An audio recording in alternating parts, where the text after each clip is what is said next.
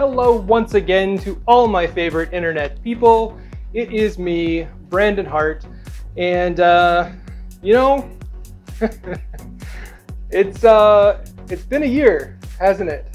And actually, it's been a year since we got this too. So let's do a Big-120X review after a year. And we're going to start off, first of all, by just talking about the differences between the version 2 that we did a review on, I guess, well, it's been about probably close to a year now. The Big 60 version 2 review after a year. Look at the corners of the video somewhere for a link to that, because if you haven't seen that, you're probably going to want to. We're going to review this machine, the version 3 machine, and I'm going to reference the version 2 video, the review that I did, quite a bit. So it's probably worth your time to go check that out if you haven't already. But with that said, we're going to jump straight into talking about what is different about the Modix version 3 machines from the Modix version 2 machines.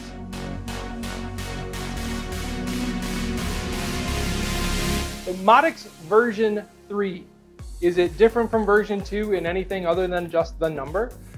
Yes, spoiler, yes, it is. But before I jump into that, I do have to do the disclaimer thing real quick. So here we go, strap in. HartSmart Products is a reseller of Modix 3D printers. So we have sold quite a few of these to quite a few customers all around the United States. I've gotten lots of feedback, lots of input from them. So some of that will play into kind of my thoughts about the machines and how they're being used. But I just felt like I needed to throw out that disclaimer. This is a review video. It will be very open, very transparent, very honest. I am not compensated in any way for making a review video. All my thoughts expressed, all my opinions are my own. Keep that in mind as we walk through a lot of the differences between version 2 and version 3. There is a reason why we resell Modix machines. So keep that in mind. What is different about the version 3 from the version 2? Well, there's quite a bit. In fact, I made myself a little list here. The version 3, first of all, has a major upgrade to its brain. So if you remember from the other video, the control board for the version 2 was never really my favorite. It also never really gave me any real issues. So I had a hard time complaining about it, but I wasn't a big fan. On the version 3, we've gone to a full-on genuine Duet to Wi-Fi control board. So not only is it a 32-bit board with TMC stepper drivers, but it's also got built-in Wi-Fi capability. It comes with this nice 7-inch touchscreen display, which again, kind of thought the version 2s should have had, but now that we've got a Duet control board, we can do the panel do, I think is what it's called, 7i, so a 7-inch touchscreen here. So a really, really nice display, easy to interact with. And of course, you've got Duet web control over the local network connection or over VPN. If you VPN into your local connection, you can remotely control, upload, do all the things with that. Okay, so what else is different on the version 3 from the version 2? There are a few things, but one of the things that I really like a lot about the way that the print head has been redesigned is it's no longer that wiggly wobbly thing with the drag chain that kind of comes down underneath. Now the drag chain comes up over the top the way it should. There's a much larger aluminum metal plate here that is far more rigid. And this whole thing just seems a little bit better designed than the version that came before it. In fact, in addition to that, we now have Titan Aero print heads. The version 2 machine had Titan extruders coupled with the full length Volcano hot ends.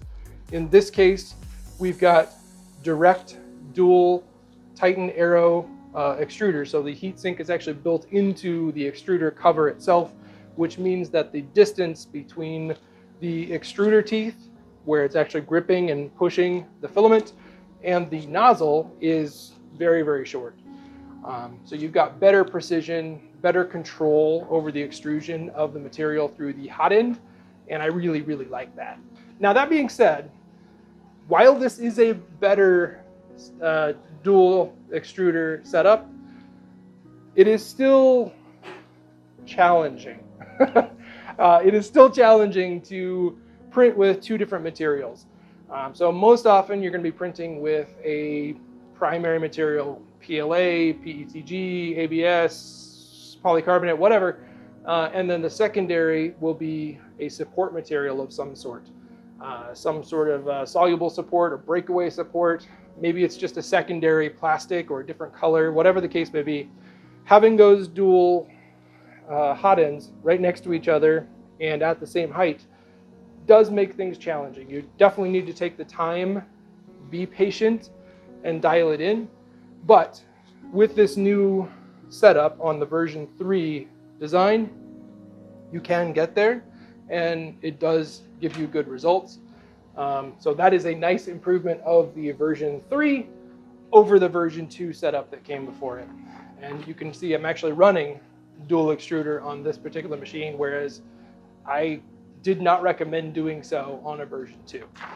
The other thing that was pointed out on the version 2, and probably the thing I got the most comments about in those videos, is the way in which the bed was supported.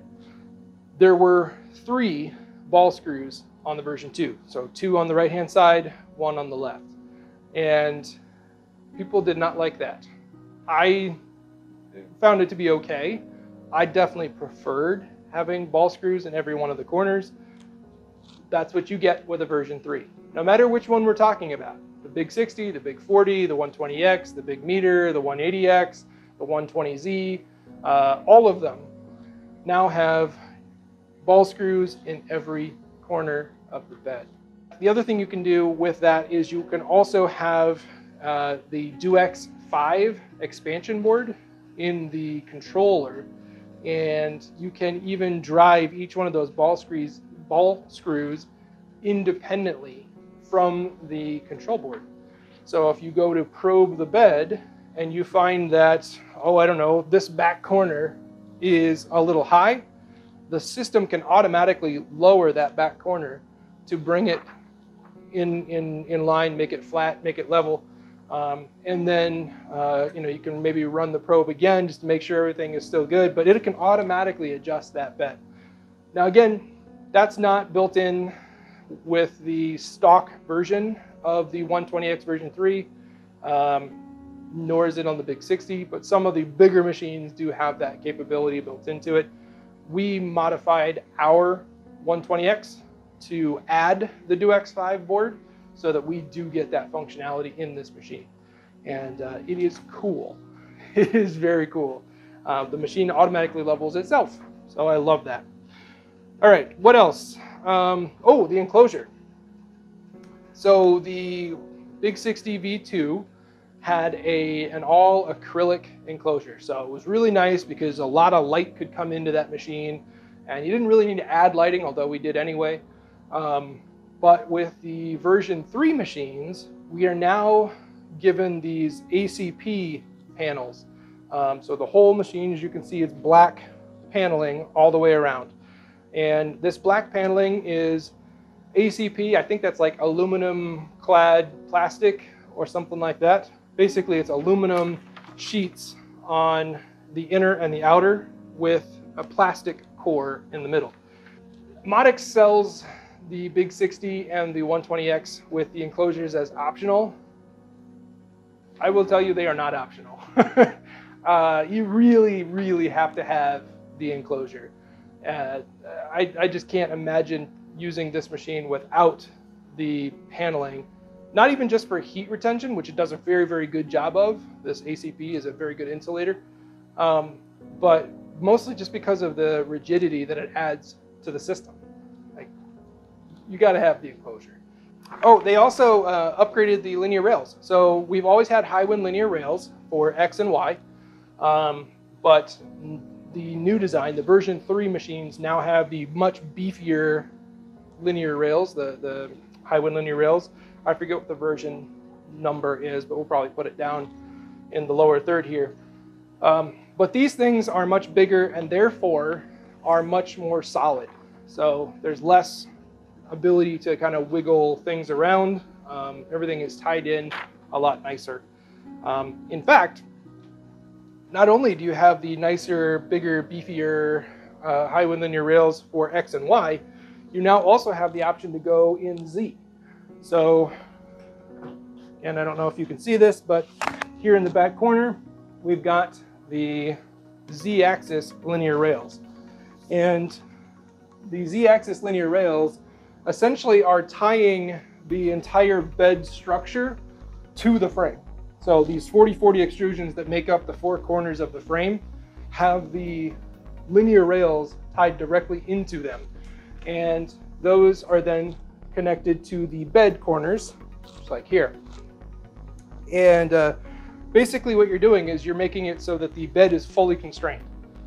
There is no opportunity, there's no possibility of this bed moving in X or in Y.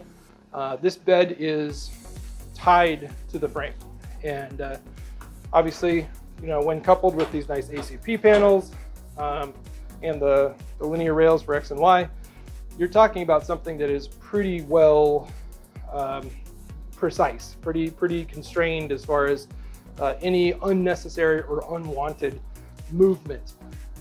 The Z-axis linear rails are an optional upgrade, so they don't come with the stock base unit, but we did it for ours, and I wouldn't go back.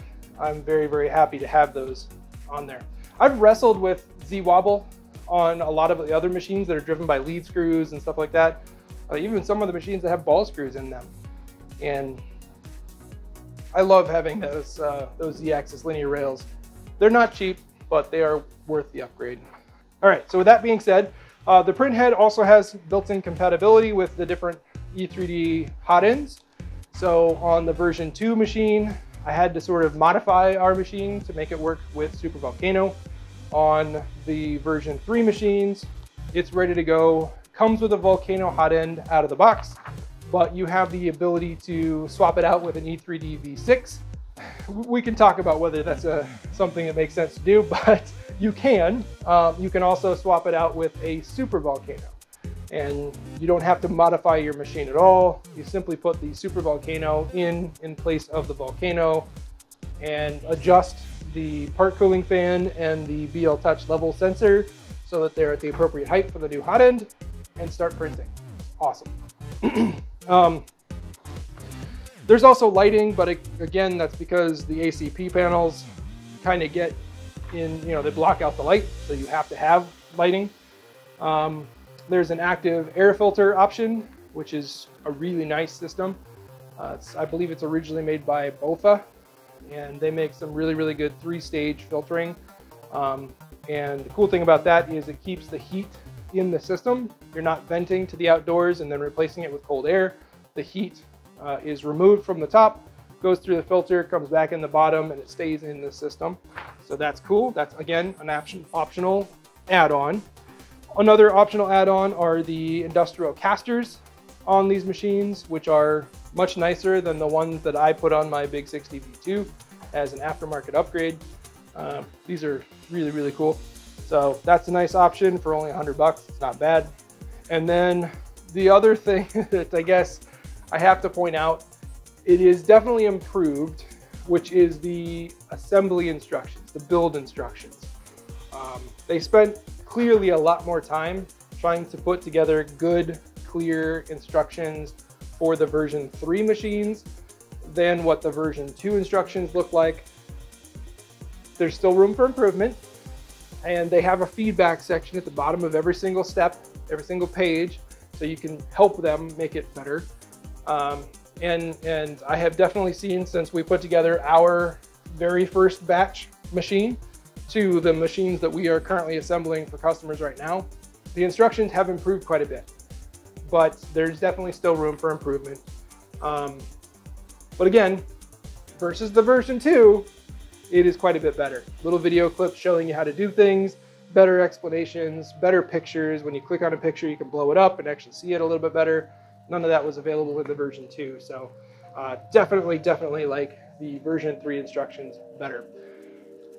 But with all of that being said, what is the biggest difference from version 3 to version 2? What we're really after here is print quality, right? Well, as you might be able to tell, print quality is actually quite nice. So these were all printed on the 120X version 3.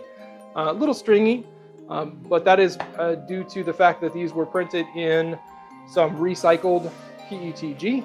So this is reflow recycled PETG. Some beautiful color. Love this stuff. It's amazing. You sort of see through a little bit. But look at those layers. I mean, those are beautiful. So we'll talk more about print quality when we get to the review section. But one of the things that I have to point out as a difference between the version 3 and the version 2 is I've been very happy with the print quality coming off my version 2. Print quality is better here. We'll talk about what it takes to get to that, but it is better. Okay, I think that is enough of me rambling on about the differences between the version 3 as compared to the version 2 that came before it. So I'm going to cut this off and we'll do more sections, more parts of this big 120X review after a year soon. But for now, thanks everybody for watching. Please do make sure that you subscribe. Click the little bell to be notified when new videos are released. And if you have questions, leave them in the comments or shoot them to ECOstruder@HartSmartProducts.com. And until next time, print big and have fun doing it.